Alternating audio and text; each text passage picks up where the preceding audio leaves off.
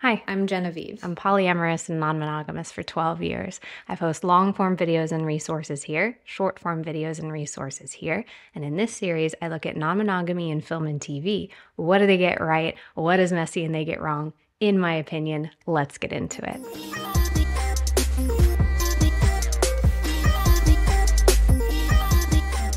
"2001's Bandits" shows how a polyamorous triad can form organically. Bandits is sort of a surreal love story heist movie where Terry and Joe are bank robbers and partners in crime who separately each fall in love with Cate. And people at the time hated it. In 2001, when this came out in the US with two major US action stars, Bruce Willis, Billy Bob Thornton, at the peaks of their career. 2 or 3 years prior, they had just been in Armageddon, which is this giant apocalyptic action movie, right? Very USA #1 saves the day kind of movie. It's like, oh, the two of them are coming back together. Except now there's no violence, there's no sex, there's very little suspense. And in fact, it's like a vehicle to discuss very sensitive, nuanced, romantic and sensual topics and non-monogamy. And it premiered in America 1 month after 9/11. Like, baby, there was no hope.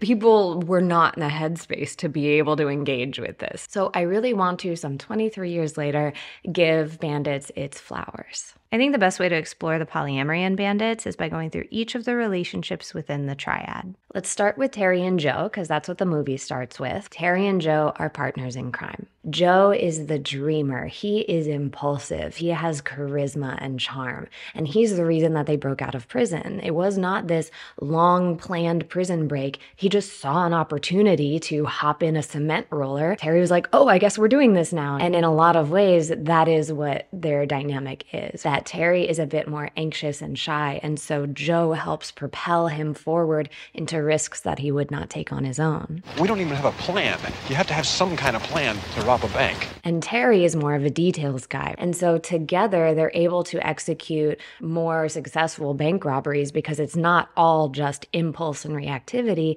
There's thoughtfulness, there's planning, and that is one of Terry's strengths. And the way they support each other forward can also be the ways that they challenge each other. Not unlike, when we're drawn to someone because they're different, but then we're fighting with that person because they're different. You know what I mean? I'm trying to figure out why my partner here managed to spend $200,000. Very lovely young lady from the Netherlands. Oh, color me surprised. Joe will just waste hundreds of thousands of dollars. And Terry's like, every dollar that we spend is a dollar that we have to steal. Can you be a little bit more grounded and a little bit more thoughtful about this? And similarly, Terry's concerns, which can be an asset during periods of impulsivity. If Joe always listened to Terry, then they would never take any risk. Now, the media villainizes these bandits, calls them ruthless and dangerous, when in reality, they're pretty wholesome and cute. Like, these people befriend their hostages. Ladies and gentlemen, thank you very much for your cooperation. Just have a seat with everybody else. It's not going to take long. Monica? I have to go to the bathroom. Okay, no more juice boxes, Chloe. Okay? It is adorable. If anything, people kind of feel safe with these robbers. So this is not just a partnership of convenience or of necessity. They want to plan to stay working and living together. They imagine going down to Mexico and creating a new life together down there. Buy the hotel, turn it into a nightclub and resort. I could wear a tuxedo, sell margaritas to the tourists. You'd do that. I mean, you and me. Yeah. Partners. Partners.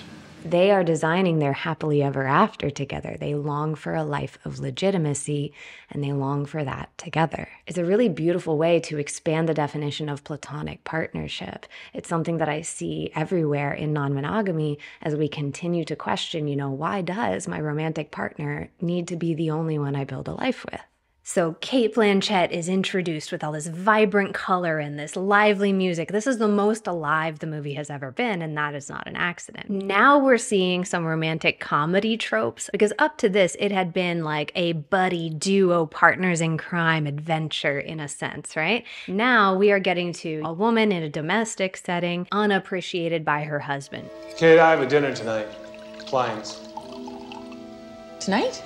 it's an interesting merging of these two genres in a lot of ways. And as she is singing, I Need a Hero, we keep cutting back and forth to Terry driving, right? They are about to have these two people meet, and how that usually goes in a rom-com. Oh, I'm bumping into you. I didn't see you there. I dropped all of my papers, right? They turn the volume up a little bit on that here, where she storms out of her home because she hates her life and she wants to die, and then hits him with her car. And then she hits him with her car again. I think my actual notes were, meet cute, crash, she wants to die. So the way that Cate was introduced, I'm like, is she going to be this manic pixie dream girl, right? If you're not familiar with the manic pixie dream partner trope, a very erratic and unpredictable, outgoing, vibrant, charismatic person, the function of them as a character is not to have their own internal world. It is to show up in the protagonist's life, change that person's life, bring them out of their shell, or make them have a realization, and then the manic pixie dream partner fucks off. And I was really worried that's what they were gonna do with the entirety of the genius of acting that is Cate Blanchett. I was like, are you really gonna waste her? Luckily, I was pleasantly surprised. Terry is panicked. He doesn't know what to do, so he takes her back to their hideout. In an unlikely turn of their norm, he's the one to impulsively do something that then radically changes their trajectory. But the first duo, the first person to fall for Cate and vice versa, that is Joe. Their first interaction, he sees her in a way that her husband has not seen her in years. But I didn't take this so deeply at first because I'm like, well, Joe throughout the movie thus far has been a ladies' man, right? But pretty immediately, when she is saying that night that she's angry at her life, that she feels hopeless and has nothing left to look forward to, he inspires her. He gives her hope. He makes her feel alive again. And it's mutual. It's kind of corny. They're saying song lyrics to each other, and he starts quoting some poetry that he admittedly doesn't really understand. And then they start making out, and they like instantly fireworks. So what they don't do well together is like slowness or thoughtfulness or planning. You know what I mean? Like they aren't really that when they get together. It just off to the races with heat and passion and fire. And Terry's not a fan. And don't think I didn't see the look in your eye over there and the feel on her little hair and all that kind of stuff. I'm implementing a 24-hour rule from now on, okay? It's in effect. 24 hours. 24 hours and not a minute longer, Missy. Like, do not threaten what he and I have planned together. You got to be gone after 24 hours. Like, I'm making an executive decision here, right? Ideally, what would happen here is they would talk about different ways to ease Terry's concerns. That's also a more vulnerable way to go about it, right? Is I'm not in charge of you. I obviously don't have the power to control who you are and what you're doing and what you're building together. And I'm scared. I try to go more the request for care rather than the exertion of control. I usually see that play out in a lot more amicable and collaborative and sustainable way. We're at kind of a crossroads here, and I want you to be very clear about my meaning. I'm changing the 24-hour rule, okay? I want to tell you this is not sustainable. The minute that Joe and Cate have this fiery, sexual experience, then Joe says, I want to do away with the 24-hour rule, right? So we don't want to ignore the valid reasons and fears and whatever that resulted in such a request. And we do want to push back on the request itself if that feels like it's not the right answer either. And you might think from here, how the hell do Terry and Cate fall in love? Is that completely out of left field? Yes and no. On one of these robberies, it goes a little south. The cops are on their tail, and they wind up just going off in different directions. To keep a low profile, Cate and Terry go to a motel for the evening, and we see them start to really, surprisingly, emotionally connect. This part does not necessarily come out of nowhere, because in the beginning, when Joe saw Cate's beauty and her desirability, Terry also saw her emotional reality. I think you're bored. I think you're bored with your life, and you're expecting that some miracle's going to drop out of the sky and suddenly make everything better, or at least hopeful, because you lost hope a long time ago. Before he ever has any desire for her, he challenges her and calls her out and sees her pretty clearly on an emotional level. And we see Cate in 3 versions of herself. A common device used in, visual storytelling. If someone is of multiple minds about something, or if someone has several versions of themselves in conflict at once, we see several versions of them on screen using mirrors. She is confronting who she's representing herself to be, who she thinks she is and who she actually is. And he sees who she actually is. So I think that initially set the tone for what Terry and Cate do as a dyad without Joe. They are sensitive and soft and cozy, right? She even tries to bring some of her intensity, like he's very nervous and he's shy, and she's like, let me scare the sneezes out of you. Hey, do you want me to scare you? No, that's for, this is that. Oh, no, it works. No, don't, that's not. And he's like, I hated that. Please don't do that, right? When she's with Joe, he feeds her fire, right? It's fire, and then they explode, right? Which is its own kind of beauty. But with Terry, it's almost like calming, creamy, soothing of the heat and fire that she is so prone to. Her softer side comes out, and then this very sweet, very gentle connection forms. So I would suspect, a non-insignificant amount of viewers watching this film would emasculate Terry in this situation, right? Would see the framing of two people wearing face masks, painting each other's nails pink as like they are girlfriends, right? Under the cis-het framing of, this is what women do together. This is a very gentle, soft man who his masculinity is not, harmed at all by wearing pink nails, and that he is very emotionally open. And as far as the movie has told us, they are both cis and straight. They are breaking the rules of how a man and a woman on screen are supposed to fall for each other. And I love that. They do wind up sleeping together, and I think what's interesting is that the movie doesn't show a sex scene for either duo. These are the only two sexual relationships among the three people, and we don't see sex. We barely see kissing. The fact that they will touch on non-monogamy and explore these non-traditional configurations, the fact that sex is not an element of that is refreshing to me. The reunion is kind of interesting because Joe says, I missed you, and it's unclear who he's looking at or who he's talking to, which I'm sure was a deliberate choice. Yeah, we missed you too. Setting the tone for actually how they all feel about each other. And yet, because this is a kind of configuration that nobody has been in before, there is still that reliance on old social scripts that only one person should win. Let me keep her, okay? I'm not gonna do that. I can't do that. Why, Joe? Are you boys sure you don't want to kick my tires first? Unless you think that these are incredibly shallow solutions to a complicated problem that may require a little delicacy and understanding. So what do? It becomes this choice of, do I break my own heart in one respect so that I can preserve another part of my heart? Or can we imagine something different that actually we can do what we want to do, right?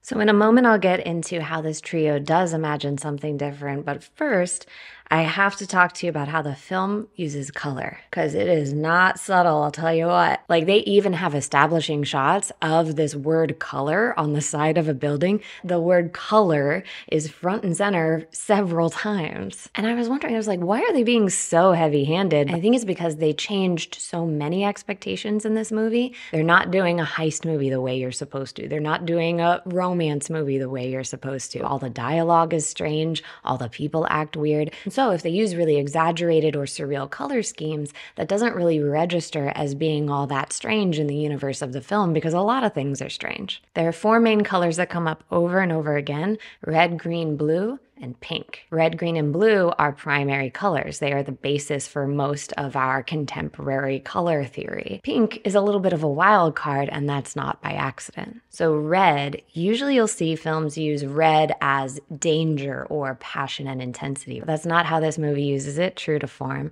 In fact, I think there's a good case to say that Bandits uses red to signify false danger that is actually a safe situation. The first car that they steal is red, if you don't count the cement truck, right, that they use to escape the prison. And they stop a woman who smiles and is charmed by Joe and just happily gets out of the car and gives it to him. It is not violent. It is not antagonistic. In fact, it seems like a nice experience for her, even though they drive away in her car.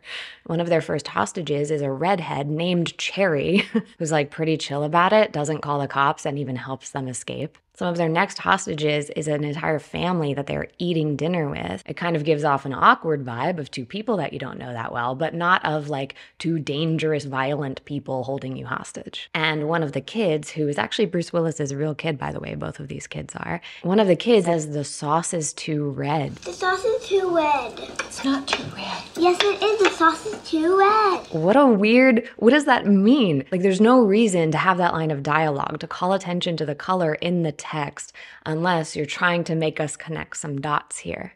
And of course, Cate is a vibrant redhead. You know, she seems dangerous to their dynamic, and yet at the end of the day, helps them do a better job at robbing banks and brings them ultimately closer together. And in fact, it's notable, there's only 2 times in this film that Cate is wearing a wig that she is covering up her red hair, and there are 2 times of actual danger. One is on a robbery that winds up going wrong. You know, they almost get caught. And the second time she wears a brunette wig is when she separates from the 2 of them. She thinks she has to break it off. That's when they say, "We want you back, we miss you." The next time we see her with them, she's a redhead again. But no conversation about Cate would be complete without talking about the color blue. And at first I thought this was Cate's color, right? She's introduced with it, she's wearing blue. When she and Joe take off to the beach, it is a very blue beach. But upon rewatch, I saw, there are plenty of scenes where Cate is nowhere to be found and there is still this blue. It only ever comes up when there is passion, when there is heat, which is also using the color differently than other films use it. Blue is often a calming, soothing color, right? But no, here they're saying there is fiery passion, they're falling in love, or intense anger, it's a fist fight. Some of the only violence that we see in the movie is under this blue light. And now I'm locked in. Now I'm like, what do these other 2 colors mean? So if blue is passion and emotion, we tend to see green contrasting that as rationality or logic all over the frame when they are robbing a bank, when they are going according to plan. We see green dominating the frame in their hideout spot, right? When they are safe and hidden from the cops. And then Cate, with her prominent blue and red, enters to interrupt that color.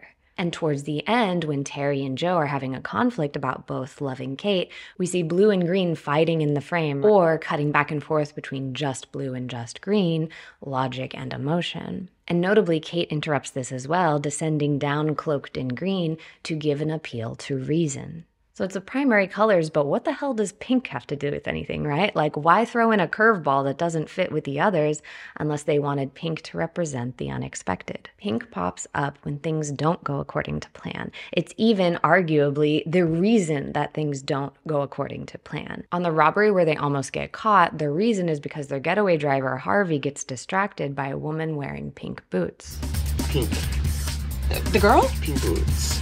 And similar to the pasta sauce comment, the only reason that that dialogue would exist is for the viewer to take note of the color. Then we see pink all over the hotel that Terry and Cate go to when they fall in love. Another curveball, another unexpected plot twist. I've never seen so much pink in my goddamn life. So there are plenty of films where the creators are not very intentional, right? Where they do things that actually it is a coincidence. But every time I see something like this, which is such a specific choice, and they go hard, why did they choose it? What is the frame trying to tell us about thematic elements or emotional tone, So I think it can be very fun and nerdy, and sometimes more of a satisfying viewing experience to really think critically when we notice that sort of thing. Okay, that's enough film nerd stuff. Let's explore this 3-person relationship. What if I don't want to Don't want to what? choose? I don't think I can. And, if that's scary or against the laws of, man or whatever, then... you're outlaws, right? I guess I'm an outlaw, too. Why can't we, all 3 of us together, find some sort of situation that works, Why does there have to be some possessiveness or competition in our connection? We're doing everything else different than we're supposed to. Why not do this differently too? What they don't do together, as far as we know, is sex or romance, right? Because the 2 men in their partnership don't have that, so the triad doesn't really have that either. And the movie reinforces here that each connection is its own thing, because when Cate is alone with either of the men, again, she's a very different Cate. And so what Cate and Joe have is very passionate and intense. What Cate and Terry have is very sweet and nurturing. And what Terry and Joe have is a combination of those two things, albeit not in a romantic way. Now, the big conflict between them is one of like, what is this and what are we doing, right? She's really saddened that their dynamic seems to be at odds to the point that she wants to remove herself. I won't let you do this to each other. I can't. And yes, I'm aware that this is entirely my own fault. It's just that I can't choose between you.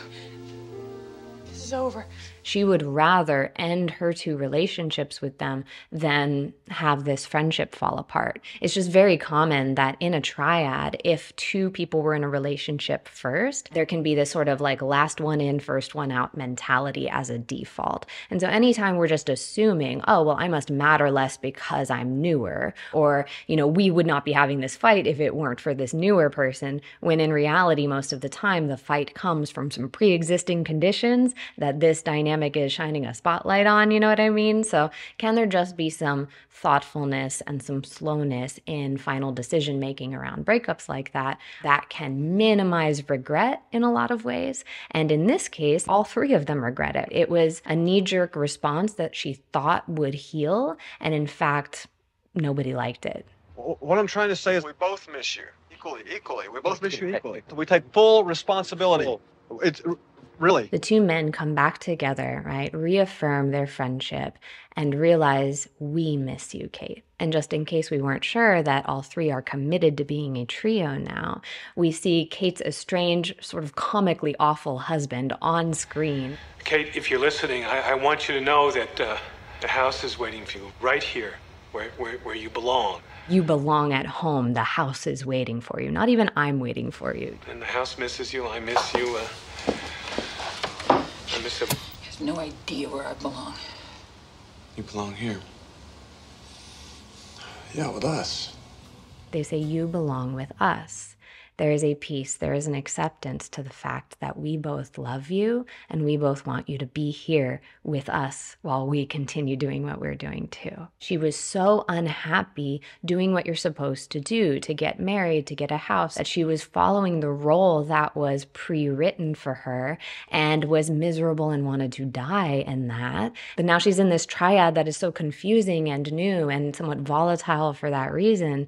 And also there's so much love and warmth there. There is collaboration and teamwork and no prescriptive roles that anybody has to play. And in the triad is when we see the biggest contrast between the outside perspective and the reality. People think she's a victim and a hostage, and she's in danger from these two very violent men, right? And like, that clearly ain't the case, right? But what's also cool is they use that misconception to their advantage. She ultimately decides to turn them in and get the $1 million reward. And then Joe and Terry fake their own death in a fake shootout, so the cops are no longer looking for them. With this extra $1 million funding their lifestyle, they get to go down to Mexico and have their happily ever after together. This film is not for everyone, right? Like I said, it's an odd one. It can be a challenging, even confusing viewing experience because it is so different in so many ways.